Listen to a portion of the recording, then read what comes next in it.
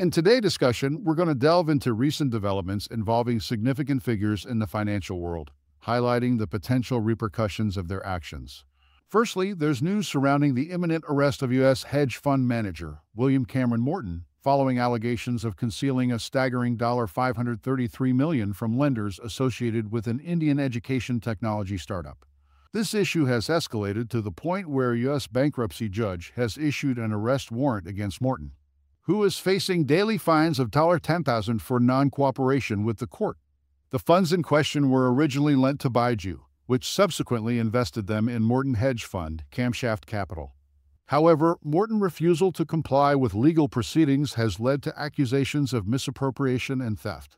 Hey, welcome to AMC Daily. If you are new to the channel, be sure to subscribe to the channel and turn on post notifications by hitting the bell, so you never miss any of our uploads, and also enter our giveaway. But everyone remember, this is not a financial advice video. While Morton case is making headlines, it raises questions about the accountability of other high-profile figures in the financial sector, such as Ken Griffin.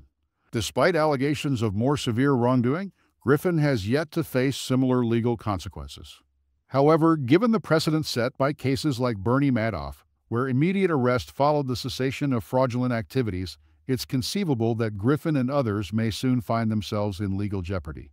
As regulatory scrutiny intensifies, hedge funds like Citadel may find themselves facing increased pressure and potential legal action. In addition to Morton troubles, there's also news concerning the downfall of Alpine Securities Corporation, a once prominent market maker and clearinghouse in the U.S. Alpine failure to meet margin requirements has prompted the National Securities Clearing Corporation (NSCC) to consider revoking its operating privileges, effectively forcing it out of the securities market. Despite Alpine attempts to secure an emergency halt to address its capital deficiencies, these efforts have been unsuccessful. This development could signal the beginning of a broader trend, with other market makers facing similar challenges and potential collapse in the coming months. Furthermore, recent events have shed light on the risks associated with leveraged trading strategies employed by hedge funds. One such example is a hedge fund that incurred a $1 billion loss by betting against MicroStrategy, expecting its stock to decline following the success of a Bitcoin exchange-traded fund ETF. However, MicroStrategy stock outperformed expectations, resulting in significant losses for the hedge fund and underscoring the dangers of overleveraging.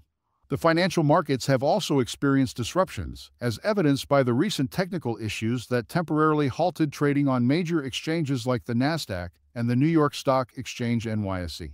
While these incidents were eventually resolved, they raised concerns about the vulnerability of the market infrastructure to systemic failures. Moreover, there are fears that similar disruptions could occur during periods of market volatility, potentially exacerbating ongoing crises like the AMC short squeeze. Speaking of which, there are developments regarding AMC Entertainment Holdings Inc.'s efforts to manage its debt obligations. Despite concerns about the company's ability to repay its debts due in 2026, AMC is exploring options to restructure its debt with more favorable terms, including lower interest rates.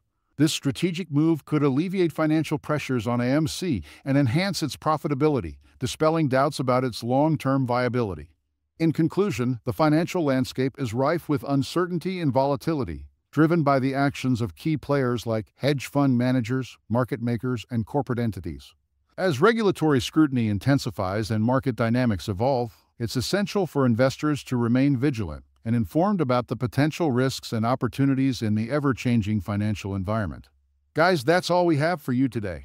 What is your opinion about AMC stock? Get involved and let us know in the comments down below. Thank you for watching.